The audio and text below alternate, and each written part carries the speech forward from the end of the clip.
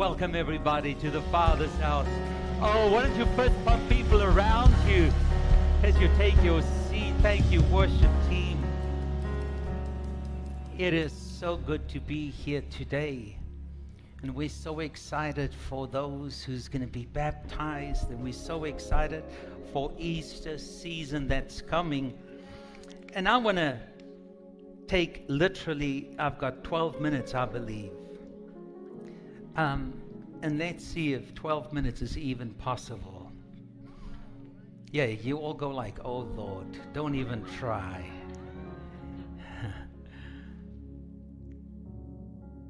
There we go.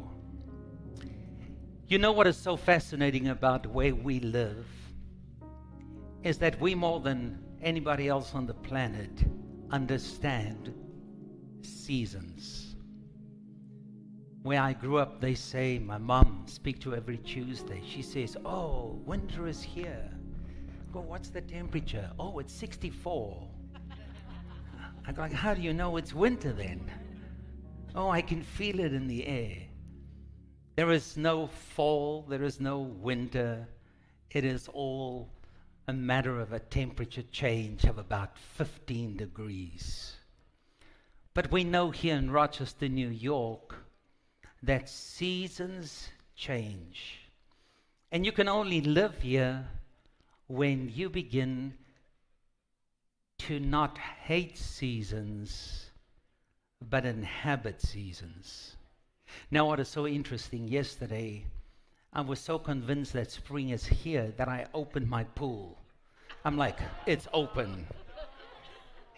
Now you can't throw a snow. What is happening? It is so amazing because when spring comes, there's certain things that tells you spring is coming. I've got all these bulbs that I've planted, and you know what? I'm not delusional. Those little sprouts are jumping through the surface, and I say, there's sprouts, the pool's going open. I don't care. It is. And you know, on your list for springs, you're going to clean the gutters, you're going to clean the debris, you're going to get your garden ready, you're going to prune. There's things to be done in order for things to become, in order to be in the season and be transformed by the beauty of the season. And when winter comes and you live in denial, you are going to run into the problems of not doing the winter things to just accept that winter is coming, right? You've got to put these things on the outside faucets, and you've got to close the pool, and you've got to, and then it's so beautiful because in the summer we are out, and then comes winter. We've never been so close, so tucked in, watched so many Netflix movies, and picked up so much weight. Oh, it's beautiful. It's just so gorgeous. But the reason why I want to talk to you about seasons and why seasons are so important, because you see, we are living in a time right now where we are entering the season of Easter.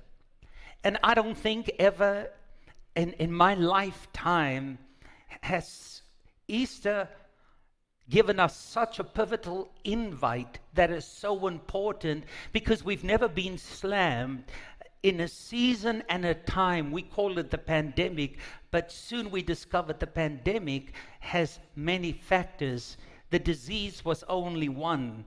The pandemic of mistrust, division, defamation, disorientation, and disruption has left us absolutely frozen and in indifference. We are tired. We don't believe anybody anymore. We are not even disappointed by the things that would have disappointed us. And I think if there is ever a time that people are reevaluating even their faith and experience in God, it is now.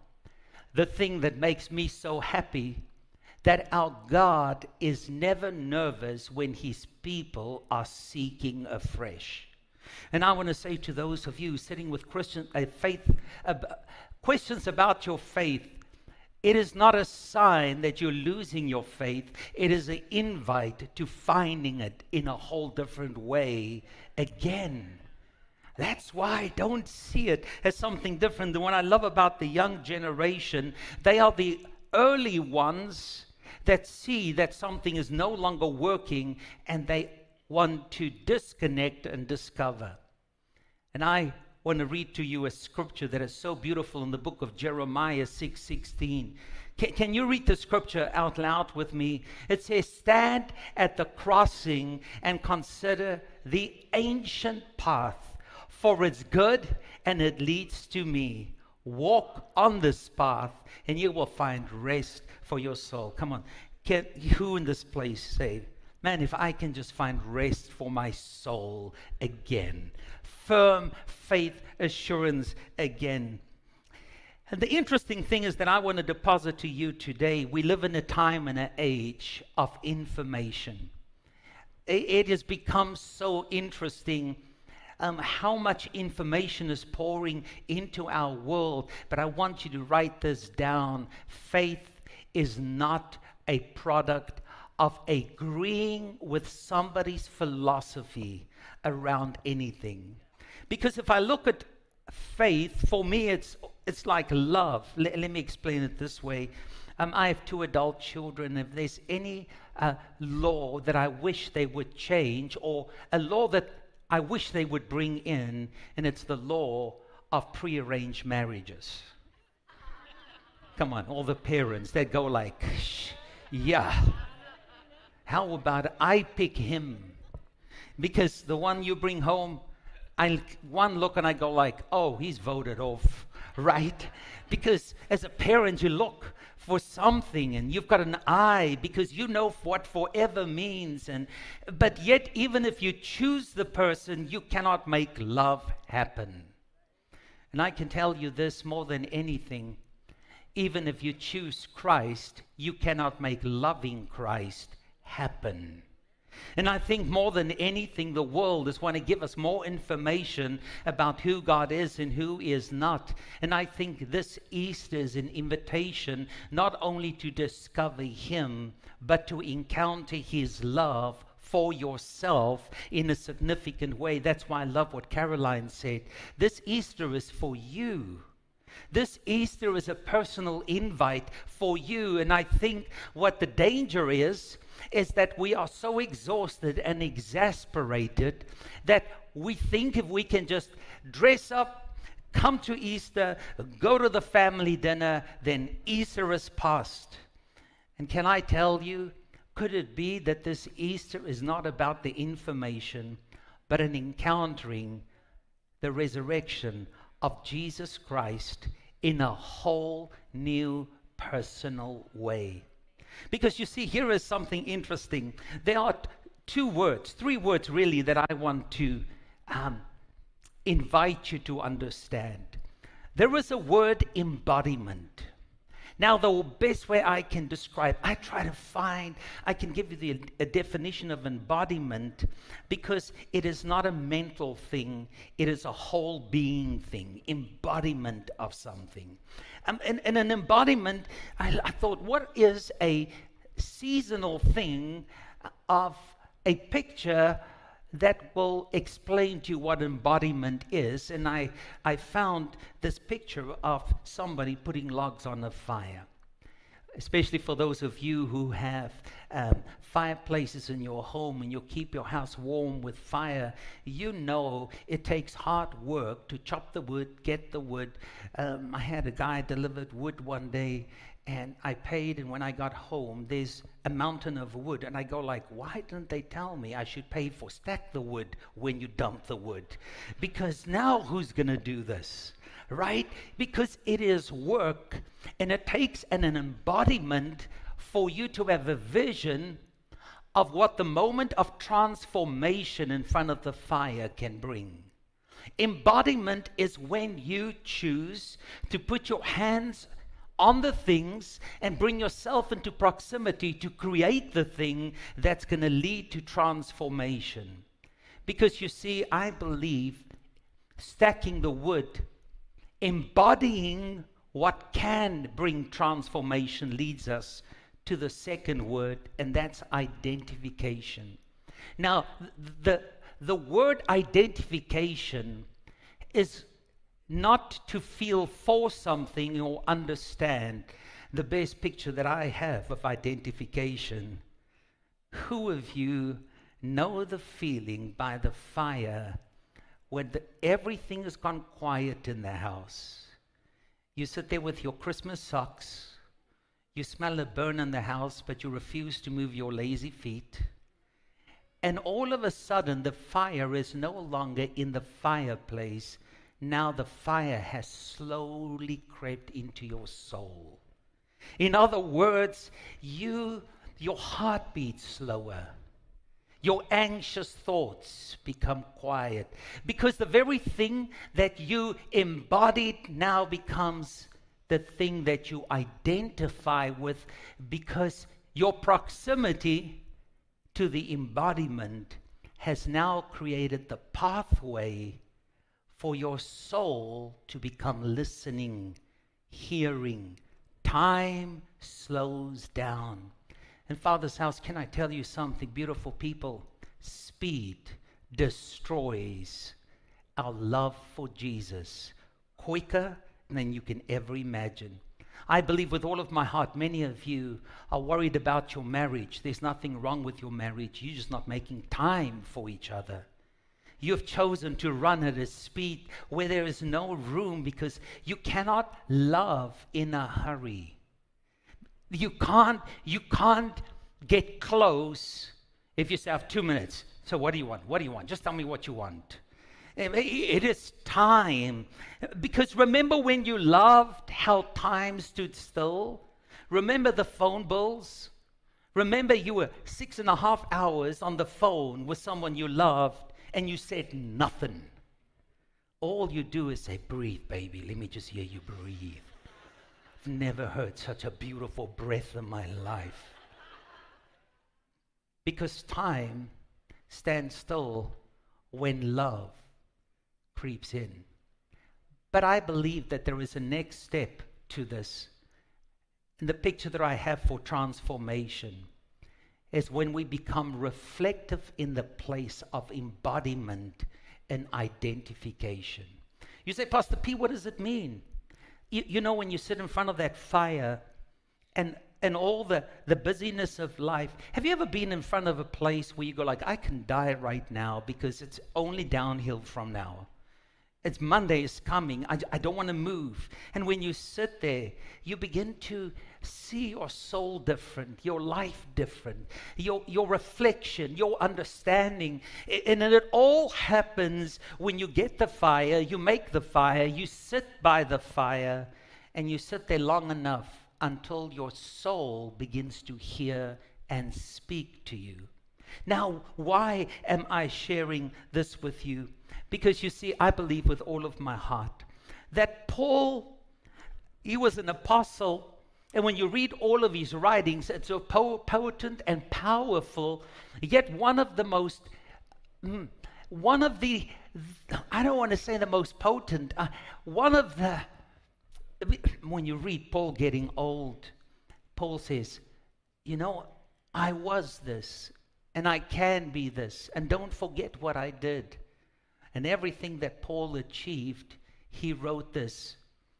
He says, my greatest desire, come on, so that I may know him. You know, the knowing is not an informational know, it's an intimate knowledge. You cannot know any person intimately by Googling them. You cannot read a letter that I wrote and say, I intimately know him. Spending time. My wife intimately knows me, and I intimately know her. That is why they say so often when your marriage are struggling, one of the biggest gifts you can do is go back to the places, the very place where you saw each other for the first time. Go back to that tree where you snuck a kiss for the first time. Take the pilgrimage back to discover the beauty of allowing those moments to enter again. Because you see, Paul says that I may know him and experientially right? Is that close enough? Sounds German to me, but anyway, becoming more thoroughly acquainted with Him, understanding the remarkable wonders of His person more completely. In other words, Paul says, knowing Him, it's got so much more that you can encounter that say, I believe in God, I believe in Jesus, He died and He rose from the dead. He says, and in that same way, experience the power of His resurrection, which overflows, and is active in believers, and that I may share the fellowship of His suffering, and in that same way, experience the power, I've already read that, by being continually conformed inwardly into His likeness, even to His death, dying as He did. I love this. So that I may attain the resurrection, that is, will raise me from the dead. Now listen, believe it or not, I'm done. Anaji, D, Anaji, D.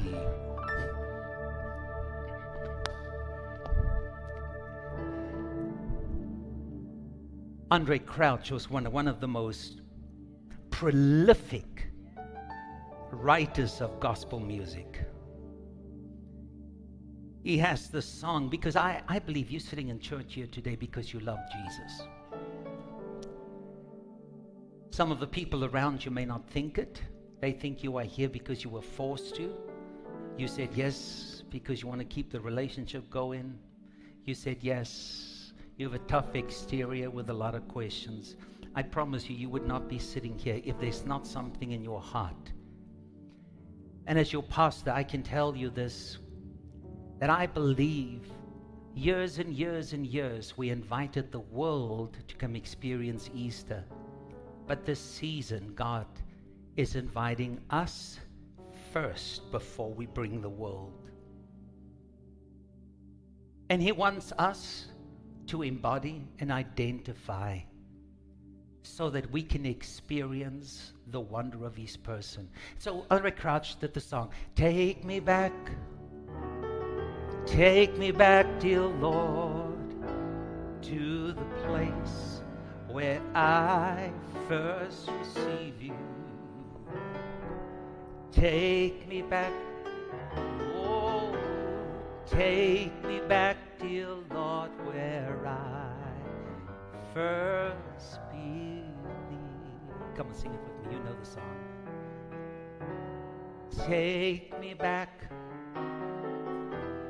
dear Lord, to the place where I first received You. Oh, take me back, oh Jesus, take me back, dear Lord, where I first believed. This Easter is a pilgrimage.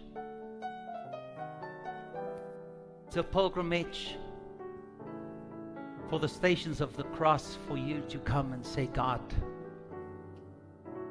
would You encounter me and take me back? I remember the one year I walked through this and come into this room, there was a 45-foot cross, and it invited you to take a hammer and a nail and nailed it to the cross. Scripture says, the sin that I committed, Christ nailed to the cross. The hammering that happened, every blow was tearing at my soul in gratitude. And church,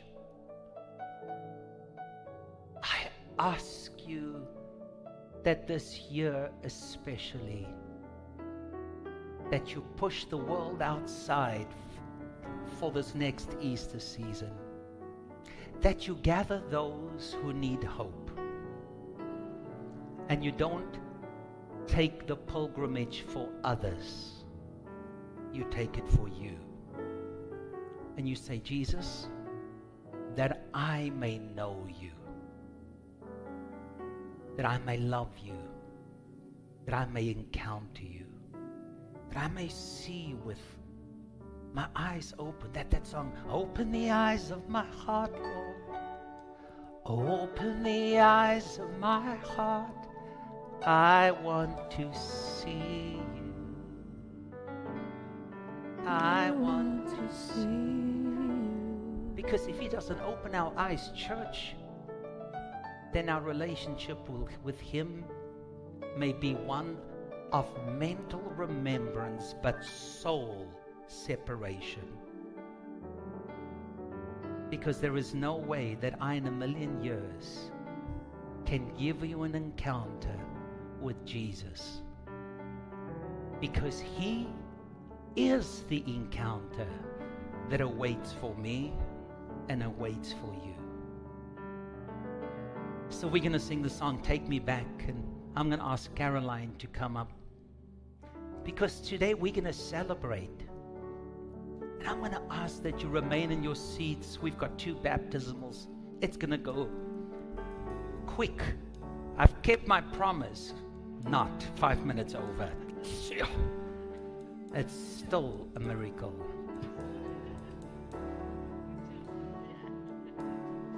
While they get ready, I would love just to read to you.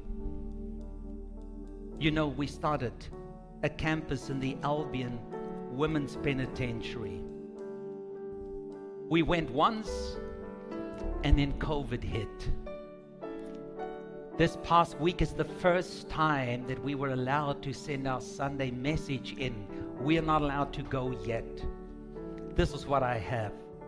I want to reach out. Tonight went extremely well. The invitation to attend was sent, and 30 women attended. Regardless of the size, the message was received, and the service clearly spoke to all who attended. The gymnasium was filled with music and worship in a way we haven't seen in the last 2 years. Thank you for providing this gift, this service. We are looking forward to bridging the gap until we see the Father's house in our prison again. That's how I want to encourage you. Don't leave today without giving, because giving is part of our discipleship. You say, Pastor Pierre, I have a problem with giving. Give the smallest amount that you feel is not a problem. But as disciples of Christ, generosity is becoming like Jesus. Let's celebrate life change right now. So church, today we get to witness those who we sit with every Sunday make a life decision. And those of you who are getting ready to get baptized, you can go ahead and get in the pool. I just want to quickly read a scripture to help us understand the significance of this moment. This is from Romans 6. Since we have been united with him in his death, we will also be raised to life as he was. We know that our own sinful selves were crucified with Christ so that sin might lose its power in our lives. We are no longer slaves to sin. For when we died with Christ, we were set free from the power of sin. And since we died with Christ, we know we will also live with him. So over every person getting baptized today, we speak over you that the same Holy Spirit that descended upon Jesus as he came out of the water and said, "This is my son who am well pleased," we declare the same truth over you. Over here we have Timothy Moss, and he's choosing to be baptized today because he says, "I want to live the life God has made for me."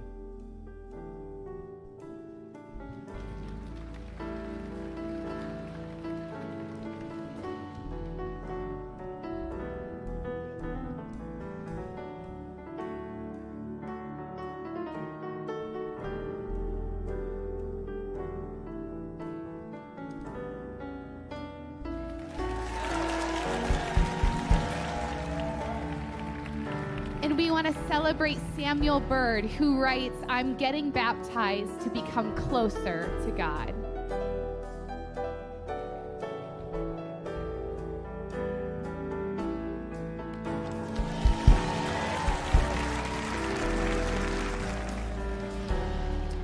We want to celebrate Raylan Moss. She says she's getting baptized today to have Jesus as my best friend.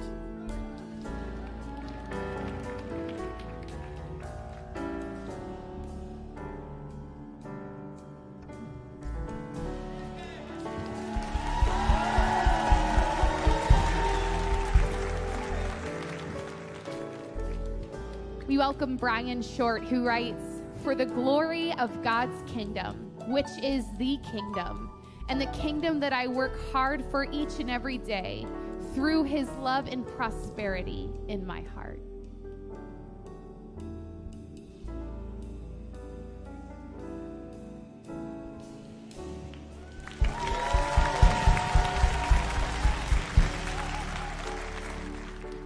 Gail Romagnola, she says, even though I was baptized as a child, I want to be baptized of my own willing consent, embracing Jesus.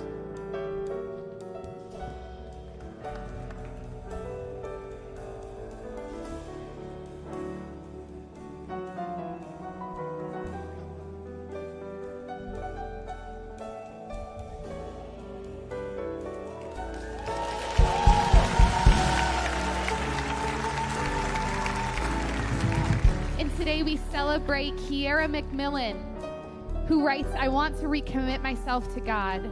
I want to be closer.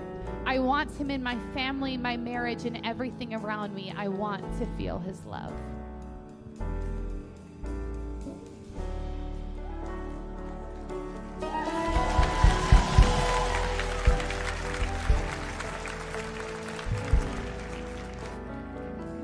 We celebrate Aaliyah Kralik. She says, my faith is personal but not private. I have committed to Jesus internally, and I am ready to commit publicly by the decision of my own and nobody else.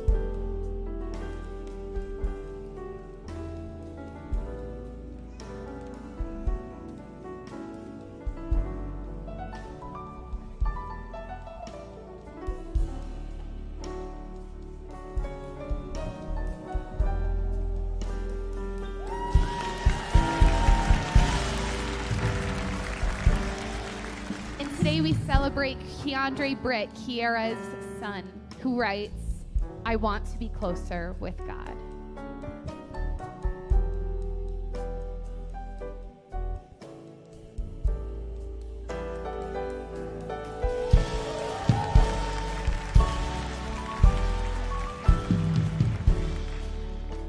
We celebrate Ruth Simmons, who says, God is a God of forever second chances, but at some point as his daughter, I have to make the right decisions on my own. This is one step of many in the right direction. This is me telling God thank you.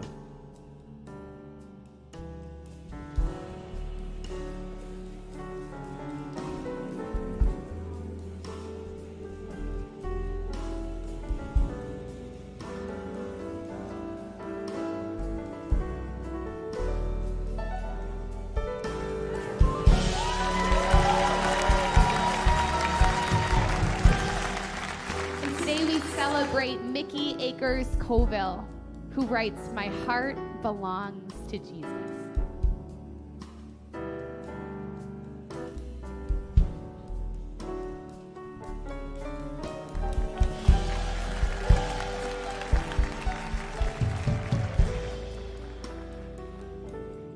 We celebrate Quinn Green, who says, I want to be baptized because I feel like I would be closer to God.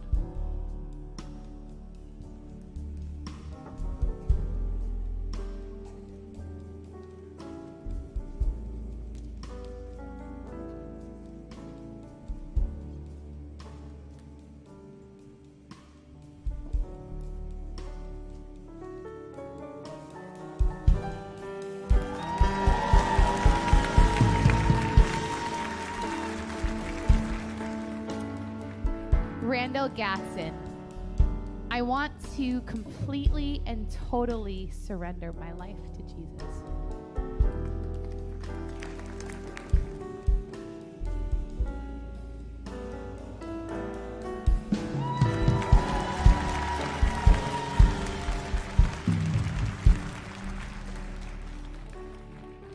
Avery Green, I want to learn more about God and be closer to him.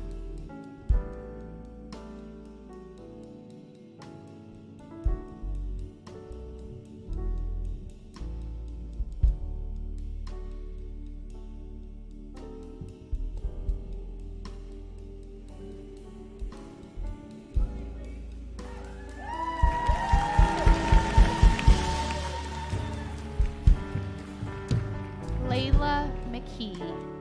I want to be closer to my Lord and Savior.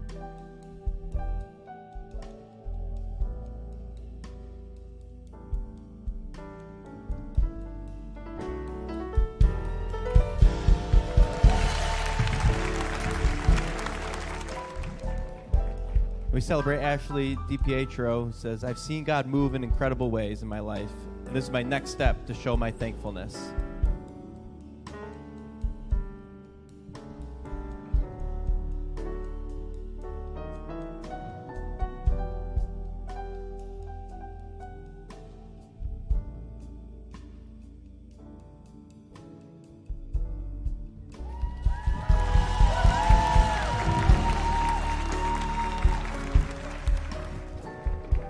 Sylvia Neal, to heal with God and to learn from Him.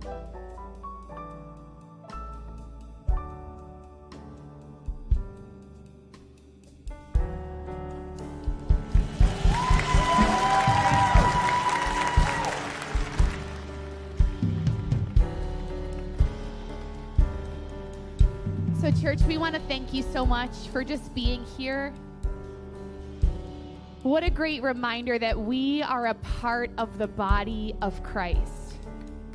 There's power when we celebrate one another, when we honor one another. So thank you for being here, whether in the room or online. For those of you that are young adults or young professionals, we're doing a meetup today after service around 1 o'clock at Ferrari's. We'd love to see you there. And if you are interested in serving an Easter in any way, any capacity, stop on over to the tables after service. We'd love to help get you signed up. Have a great rest of your day.